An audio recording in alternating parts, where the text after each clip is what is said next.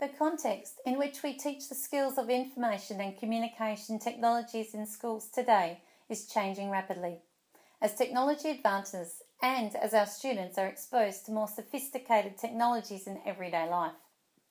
Our national curriculums state that ICT capability needs to be integrated into all learning areas at school and in their lives beyond school if our students are going to become capable digital citizens.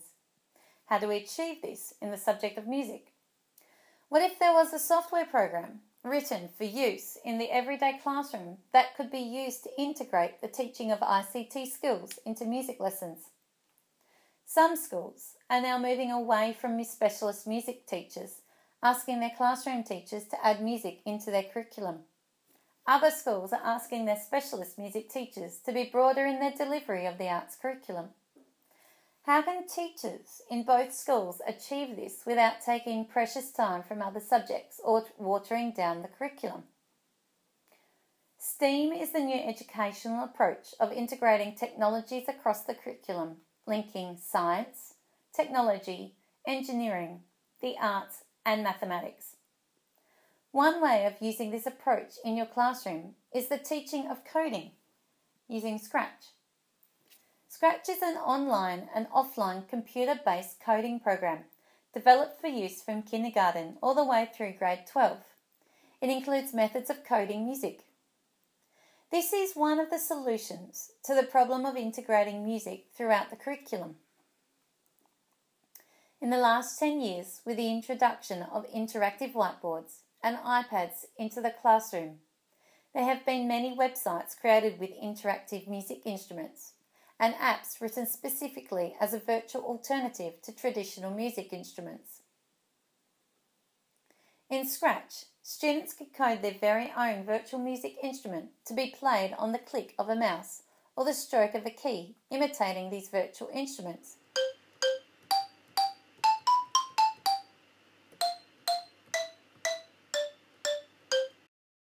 But with electronics, we can take this one step further. Electronic keyboards and MIDI instruments have been around in schools for quite a number of years now. They work by sending a message when a key is pressed to make a sound or control a parameter such as changing a sound set, volume or tempo. In the same way, we can use the Makey Makey circuit board like a MIDI controller to send messages to the music instrument created in Scratch.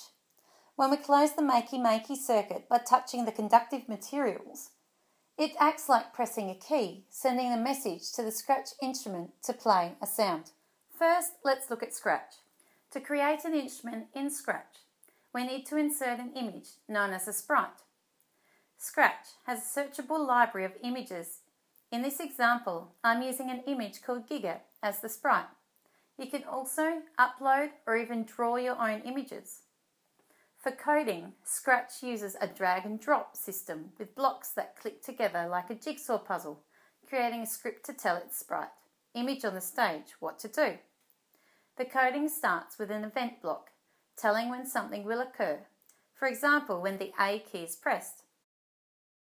Then we drag other blocks from the scripts palette into the script area, dropping it in underneath to create the actions that will occur during the event. For example, set the instrument to quiet, set the tempo to 90, play note 60 for 0.5 beats. And of course our Giga needs to visually do something, so let's make it sing. In the costumes pane, we can see that it already has 4 different costumes we can use. So in our scripts palette, we're going to switch costume to Giga C, wait 0.2 seconds, and then switch it back to Giga A. Now our Giga A sings the note C on the keystroke of A while visually changing. But isn't Scratch just gaming though? How is this teaching music? Well, let's look at the music script. Set the instrument to choir. What instrument are they creating?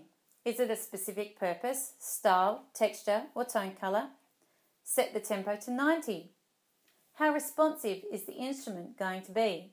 Does it need to be played at a certain tempo? The instrument notes will need to respond to this tempo. Play note 60 for 0.5 beats. How long will the note play for when touched? Students will need to think about how their instrument responds to beat, rhythm and tempo. Now let's add the Makey Makey. When the Makey Makey is plugged into the computer, it acts as an alternate keyboard, giving you access to 11 keys to code your very own invented MIDI instrument controller. The Makey Makey works by completing an electrical circuit. So when I hold the earthed alligator clip and then touch the alligator clip attached to the A key socket, it sends the message to tell our gigger to sing the note C. Now for the invention part. Anything that conducts will work to the Makey Makey. Aluminium foil, cutlery, water, Play-Doh and even a banana. Now we have a banana instrument. Isn't the Makey Makey just a science experiment? Well, yes it is. However, it helps students to understand how electronic and MIDI instruments works. It gets them thinking about how they could create their own electronic instrument. They will also be addressing choices such as what are the best materials to use, what is the best structure and physical setup for an instrument to be played. So engage and enthuse your students. Take on this STEAM method of teaching in your classroom and teach your students to code their very own virtual instrument and connect it to a Makey Makey to invent their very own electronic MIDI instrument with my step-by-step tutorials.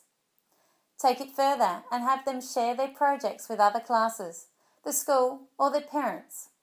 Or maybe you could even create a class band playing their own coded and invented instruments. How will you use this resource and make it your own STEAM teaching in your classroom?